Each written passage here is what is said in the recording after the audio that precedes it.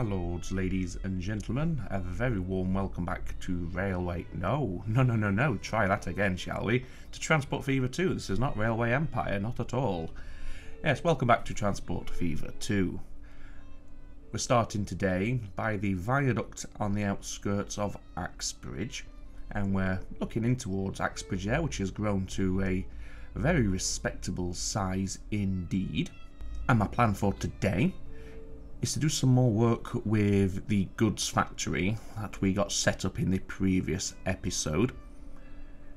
Now, I haven't yet seen the comments from the last episode, due to the way I record the episodes. So some of you may have already picked up on this and left a comment about it, but I will address it first of all because it's something I picked up on as well. So bonus marks for those of you who did mention or pick up on this or spot this during the last episode. What we're going to do, bring up the UI straight away. We're going to head over to the goods factory, which is over here. Now there was trying to get this running as fast as we possibly could, you know, a decent production, decent output value on this industry. Now, some of you may have noticed I had this train here, we have one alongside at the moment, picking up goods and taking them to the George Stephenson station. Of course, I hadn't done anything above and beyond that, so there was no demand for goods at George Stephenson station. So, the way we left it in the previous episode, this train would have been waiting forever and a day, because there's no call for goods down here, so the goods weren't being produced to be taken down there. So what I've done in between episodes is I have set up a road delivery line from George Stephenson station into Herne Bay that takes the goods. So if we bring up the line manager, we can see right here we have a new line that comes into this new station, picks up goods, and then heads over to Herne Bay to deliver them. So now we have a reason to bring the goods down here. We are starting to see some production, and in fact if we look at this train here, we can see we have a full load of goods already on the way. And the train that we had up at the station, let's have a look, how are you doing in terms of your capacity? You're at 22 out of 24. So while this isn't kicking out at full speed just yet, hopefully by the end of today's episode we'll be making good progress towards achieving that. One other thing before we get started proper, I've had a comment suggestion for the name of this station here by the Plastics Factory. Quite an amusing one, and I will caveat this by saying this is not intended to make a political statement or anything like that, but it made me chuckle, so I went ahead and went with it. And we have the Greta Thunberg station because we're dealing with plastic, and I'm sure she would love that. Like I said, that's not intended to make any sort of statement or promote or belittle any sort of viewpoint. I wouldn't say crusade. Crusade is perhaps a little bit negative depending on context, but yes, thank you for the suggestion. It made me laugh, so I've gone ahead and used it. We have the Greta Thunberg station supplying oil and plastic. So let's get started. Now, what I'm going to do is, at this point, I'm going to increase the date progression speed to 1 times acceleration, as we can see here. The reason I'm making the change from half to full speed is because we've connected up to pretty much all of the industries, or at least the final industries, and I don't want this series to end in 1970, for instance. So by setting it to 1 times speed, we might pass through the next 20 to 30 years a little bit faster than usual, but it does mean we should get to a stage where we're still active on this map, but we're able to deploy some more modern trains, the trains from the year 2000 and on. Okay then, so all that being said, how do we intend to get this production increased? Well, we already have one line taking goods into Herne Bay, and if you remember, we also have a line taking goods into Epping. Both of those are using trucks to deliver the goods. Of course, we have to get the goods down to here on a train, but what I'd like to do today is have 2 more trains, or at least one more train and one modified train, to take the goods from this station into Axbridge and into Long Eaton. Now, as it stands, we already have a train that heads to Axbridge, and in fact it's just on its way here, and this takes machinery into Axbridge. Now, because it uses the boxcars, we can go ahead and have this train also pick up goods to drop off into the freight yard up here, and then get them picked up and dropped into wherever they need to be in the city. So to achieve that, the first thing we're going to do is set up a new delivery line for Axbridge that runs from the exchange into the city with a view to taking the goods. So let's first of all check where are the goods needed in Axbridge. So if we get an unload point, let's have a look. Can we see the goods icon anywhere? Yep, it's over here. And we actually have a drop-off point in the area already, so we don't need to add a third. Would it be a third? Yes. We don't need a third drop-off point for Axbridge. We can just share this one. So let's set up a new line that runs from here to here. We want it, what colour? Now, we don't want it to be the same as the food. However, the colour of the goods is quite similar to the food, but I might go for this salmon one. It's close-ish if you squint, or if you're colourblind like me, I suppose, but it does distinguish it from this line here. So if you're coming down here, please tell me you've opted to pick up a spare platform. You have, but the way you're accessing that platform is a little bit unusual. Okay, well, what if we have you come all the way down onto platform 6 and then have you come in this way? So to do that, we'll just leave that in its current state. Let's go ahead and put a couple of waypoints in and around here, just so we can tell the line to come this way in and this way out. Let's use the phone box up here. Now go back to the line manager. So after Park Lane, if you come that way, what will you do? Yes, that's nice, that's nice. And then what we want you to do is not to go out that way. So after the exchange, you want to come this way out. And then you're coming up here, up and around, dropping off at Park Lane, heading down here. Yep, that should be okay. So we'll call this the Axbridge Goods Delivery, like so. Just head back to that line, and over here we want to make sure that you are picking up goods and nothing else. Yes, okay. In fact, let me just wait a second. I've just had an idea. Where are now the machinery is being dropped off here? I thought we could use the same truck. Now it could do a split drop, but I think we'll just have a separate dedicated line for the goods, so disregard all of that. So let's go ahead and buy some vehicles to deliver those goods. So cargo, we noted that the Sauer trucks were inferior to the Opals, so we'll stick with the Opals, and you will be the Blitz tarpaulin trucks. Now I don't think we're going to need many for this, so I'm going to start with just 5 at a cost of 1.6 million. Assign them onto that line there, and then what we want to do is, no, that's not the right train. Have you already dropped off and are now heading back, or have I just missed you? Oh well, it doesn't matter, we can pick it up here, look. So machinery into Axbridge. What we want to do now is manage this line so it picks up machinery. Shall we say a 50-50 split?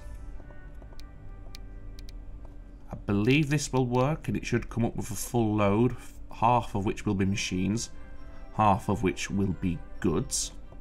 But we shall check that, obviously, when the train returns. So in theory now, if I've done it correctly, some of the goods that are being dropped into George Stephenson Station should now be loaded onto platform 4 at George Stephenson Station for this line to pick up and take on into Axbridge. This to me means now that we need a different line name for this one, so we'll just call it machinery stroke tools to Axbridge. It's not tools, it's goods. Machinery and goods into Axbridge. So what we want to do now is just wait to see if that works as intended. I'm not sure if it will. Who are you? No, we are going up to Epping. We don't need to do anything with you because Epping receives the goods via trucks. So let's see if that works. Hopefully our train... Oh, is that the one? Yes, you're the one, aren't you? Hopefully you will start loading up with goods when you return over to George Stephenson Station, provided we have some goods available for you. Your steel, just seeing if we have one of the goods trains on the way. No, you've still not left the station, although you're almost full. Just another 8 units and then you'll be able to leave, or 6 units. Let's see. Yeah, you've got plenty of steel and it is just a 1-to-1-to-1. So we don't need to worry about providing double steel or double plastic for this. So we'll just speed up the date or the game speed to allow this train to depart. I mean, we could depart it manually. Should we do that? Yeah, let's send him on its way manually. We do have a train, or a second train should be, yeah, on the way there. So any overspill, this second train will be able to pick it up anyway. So I just want to see if this will work as I hope it will. And our train, which hasn't yet arrived at George Stephenson, will handle both commodities, goods and machinery.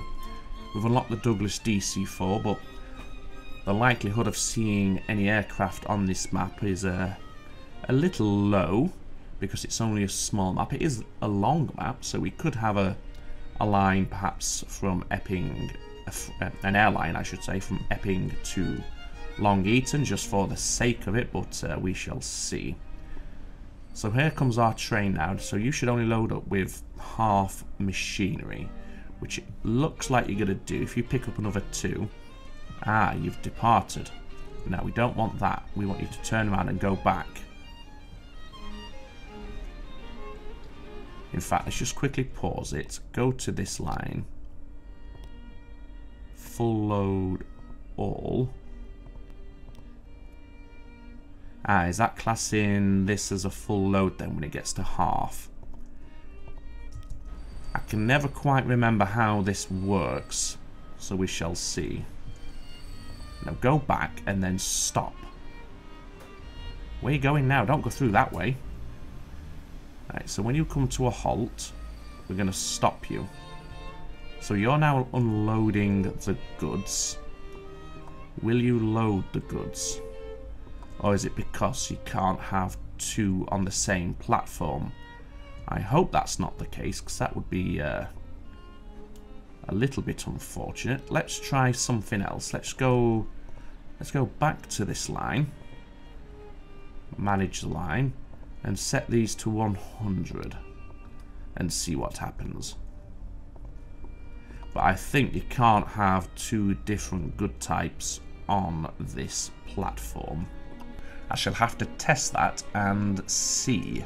We should slow the game back down. Now, is there a way we can turn that train around to head back? Although there's no goods here, is there? Which is, all the goods have been placed onto this truck station here. In the meantime, we probably want to go ahead and put a couple of cargo buildings on there just to increase the capacity. So we'll do that anyway. Right, so how are we going to make this work? I am stumped. I tell you what, I'll just pause the date speed, run it at 4 times, put a cut in here, while I do some digging and some thinking about this as to how to get this to work. Of course, that is assuming it is possible to make a line such as this work. It may not be, I'm not sure. We shall soon find out. But we do have goods coming back now. And those goods should arrive before our train returns, because our train hasn't even unloaded the machines yet.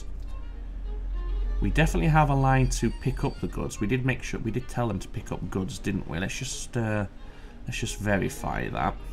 Yes, you're picking up goods, okay. It's not because you're not instructed to unload goods at this station. If you can click the train, that would be great. Manage line.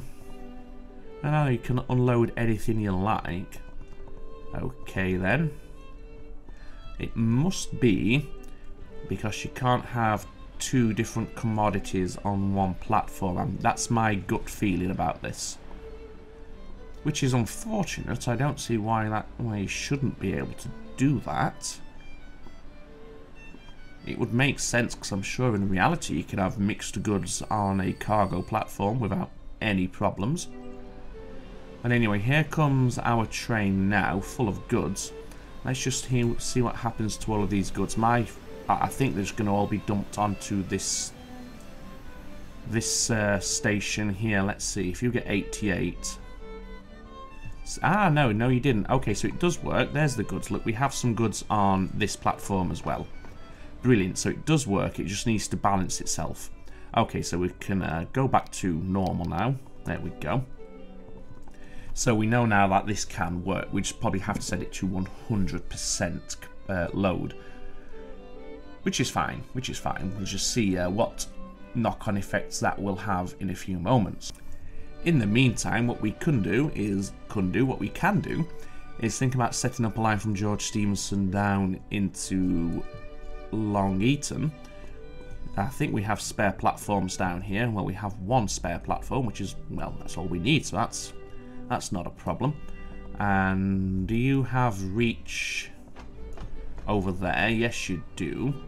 Now, all three of these are being used, so what we're going to have to do is add a second platform on this station here, and probably another couple of cargo buildings as well while we're at it, like that. And the first thing we'll do is set up the truck delivery line. So let's see where the goods in Long Eaton are required. Let's see here. They're all the way up here, which means we can share the station at Mill Lane. So let's get a line from this station here to Mill Lane. We'll go for the salmon colour again. Load if available, but we want to make sure that you're only taking goods with you. And you are looping over here, but that's because we don't have a second entry or exit. But what I'd like you to do is not come over here. I'd like you to come and take this bridge. So after the freight exchange, I want you to go that way, and after Mill Lane, come that way. And that just means we're not going to get held up by passing rail traffic. So that's fine. Let's just quickly rename this one then. So this will be the Long Eaton goods delivery. Pick up a couple of vehicles to run on this line. And again, I think I'll go for 5 of those. Set them on the way. Long Eaton goods delivery, there you are. Now what we can do is set up a new line from George Stephenson Station. Do we have a spare platform though? Yes we do. This one right here. So let's go George Stephenson Station. We'll make you salmon. We want you to full load all. Loading goods. And you're coming down here, all the way down here. Well, you could go either way, actually. Could you? No, you couldn't, but we could make it come this way if we connected this platform into this line here. But instead, we'll just have it pass through here. Come down into Long Eaton Freight Exchange. Onto platform number 4. You can't connect all stations. Okay, then. Let's see. Why not? Why can't you come down here? You should be able to if this one can get this way. I don't see why the other one cannot. Well, let's just guide it in. So after George Stephenson Station, we want you to come that way. And then we want you to come down here. Do we have any signals down here to use as waypoints? Okay. Oh, I know what it'll be. We don't have a diamond here. That's the problem. Okay, well, we can very quickly sort that out, can't we? It shouldn't take too long at all. There's our diamond. And now go back and now set you to platform 4. Now you're happy. Okay, that was a problem. We don't have a way to get back over. But that's all taken care of, and you're coming, yep, this way. Do we want you to come in that way, or do we want you to come through here? I dare say we want you to come through here. So let's add a waypoint there, and then let's have a waypoint there, because this is just a pass-through platform. We might want to double track it, which we can do a little bit later, whereas these two, well, yeah, these are loading on this platform, whereas this one we only see unloading occurring, so the train shouldn't be here for very long, so we shouldn't be waiting around too much to pass on through. But like I said, we might want to adjust that a little bit later anyway. Other than that, everything should be all fine. Just make sure you've gone to the right platform at George Stephenson. You should be, yep, you're on the spare platform, which is this one here. That's great. So this is goods and machinery to Long Eaton. Okie dokie. Now what we also need to do is make sure we have a machinery delivery line for Long Eaton, which at the moment we do not. So, well, we can't put another platform here. Well, we could just remove these, but I think what we'll do instead is just provide them with a dedicated truck station for the machinery, like this. And it can be, you can nestle right in there. There's no harm in that. Let's just rename this to the Long Eaton Freight Exchange, like that. And then let's see, where is the machinery needed? Let's see here. Oh, it's over here, is it?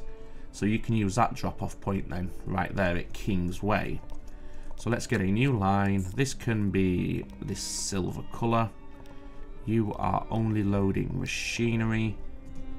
After the freight exchange, you're coming this way. So you're taking the bridge over the rail line. You're dropping off at King's Way. And then you're coming back down this way. Yes, you are. I can just about see the silver there. Hitting that waypoint to take the bridge. Heading in there. That's fine. So this is the machinery delivery Long Eaton. And again, we're not going to need too many, so I'll just go for a starting point of 5. There we go.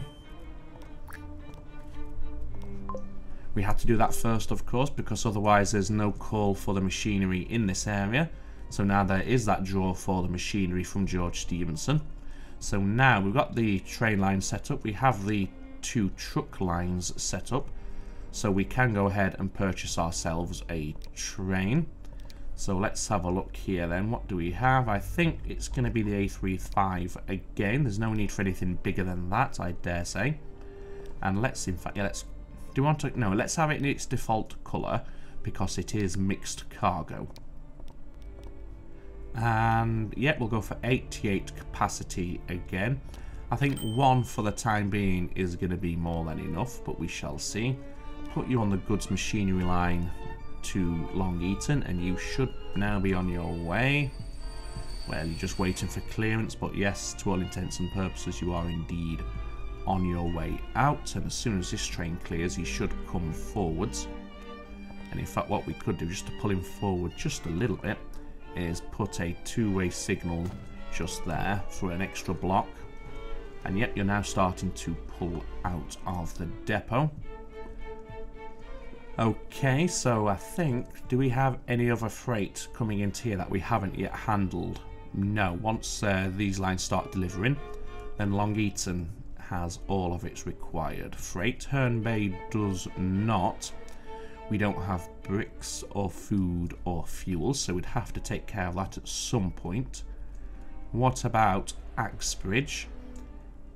Just fuel, because we have we have seen that the goods are being produced or being dropped onto this platform for collection, and in fact this train should have some of them on board already.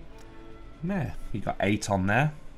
So yeah, it's not balancing it 50-50, but that's fine because, oops, they don't need, you know, they need more machines than they do as a proportion to goods, so that's fine if they're not 50-50 split on the train.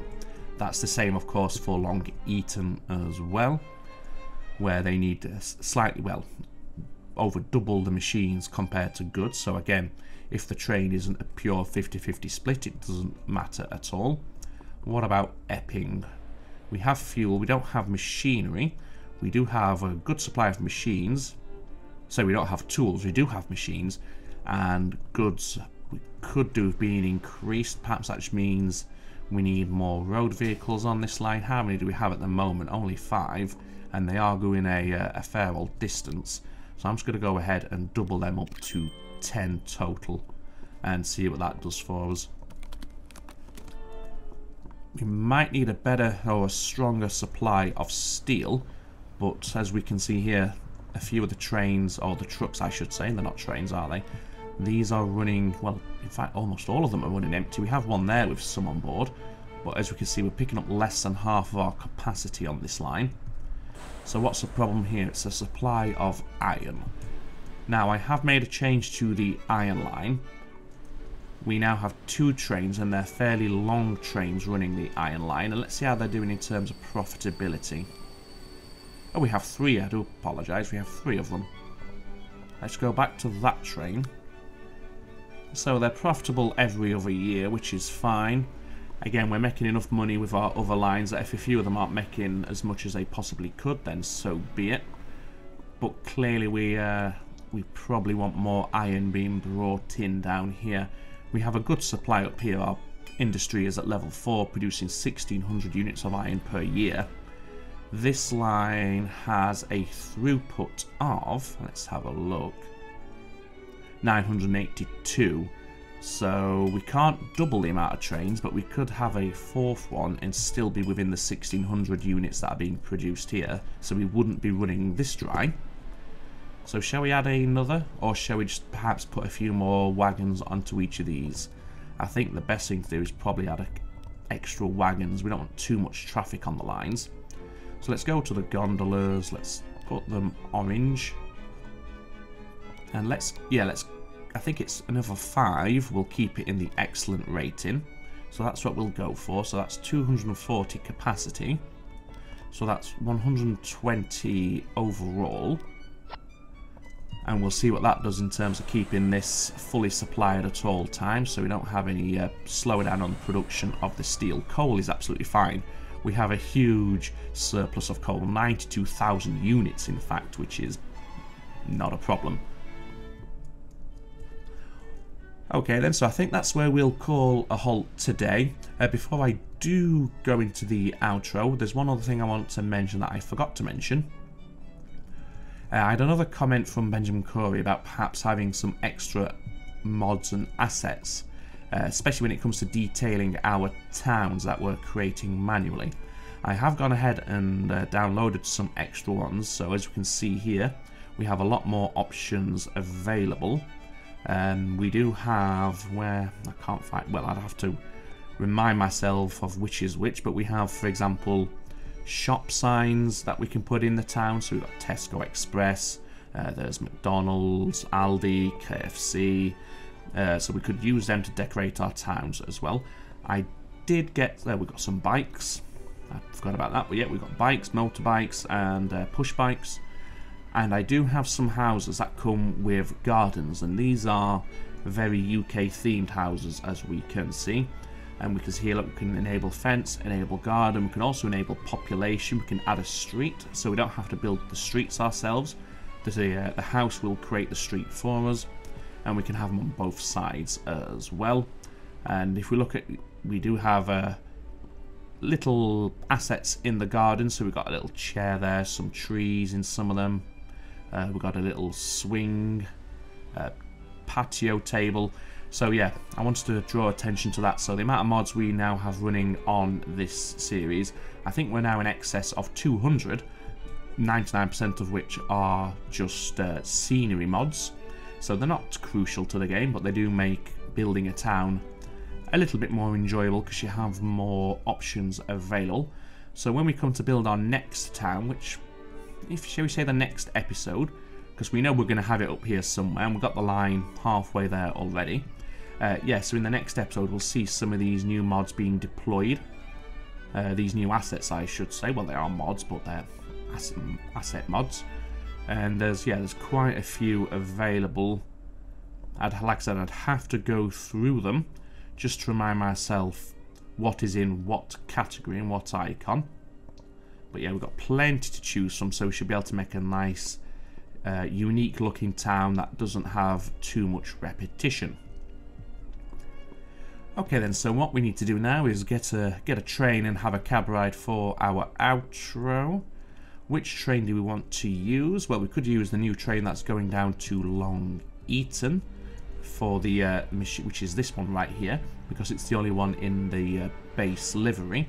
So what we'll do, we'll put a cut in here, get to George Stephenson, and then we'll hop on board and have a ride down to Long Eaton.